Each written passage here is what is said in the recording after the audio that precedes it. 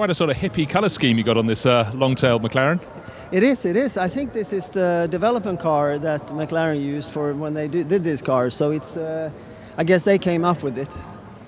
When you came to the top of the hill, you took a while to get out. Are you still learning how all the controls of the car in there? I was trying to find the ejector seat button, but I couldn't find it. Obviously, McLaren having a huge celebration here at the Festival of Speed. Just an incredibly broad history, but with a car like this, when it arrived in 1995 in the short bodywork, it just hit the ground and was just right immediately, wasn't it?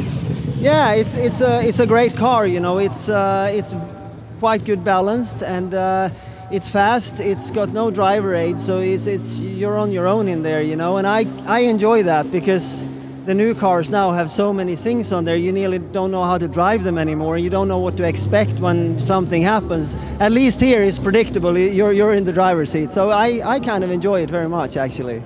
And here, of course, it's just you, the controls, and a flint wall. That's all.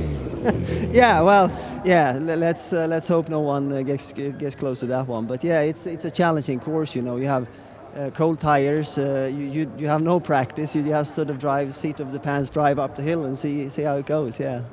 Well, and you've driven it in so many different things. No run can be like any other. Kenny, keep on enjoying the Festival of Speed, and we'll see you through the weekend. Thank you so much. Thank you.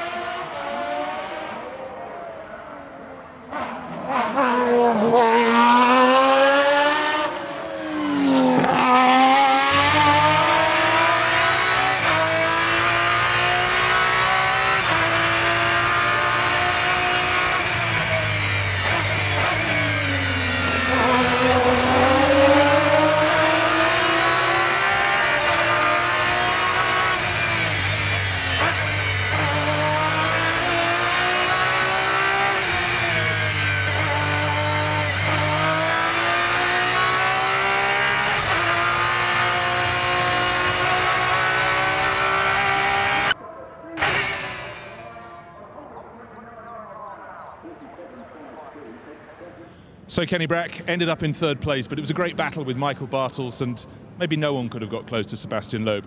I don't think I could get close to any of them, but it was good fun. You know, it's the hill climb. You have to pay your dues here, I think, because you know, when you're up against people that good and they've been here maybe several times, you have to really nail it. But you're all competitive beings, aren't you? Did you have the right tyres? Well, there's a lot of things you will change for the next time, you know. But yeah, we made a good effort. But like I said, it's our first time. But we did what we could, and they were obviously quicker. And congratulations, you know, he's a great driver, great car. But if we come back, we'll try to learn a little each time. That's all we can ask. Kenny, well done. Thanks a lot. Appreciate it.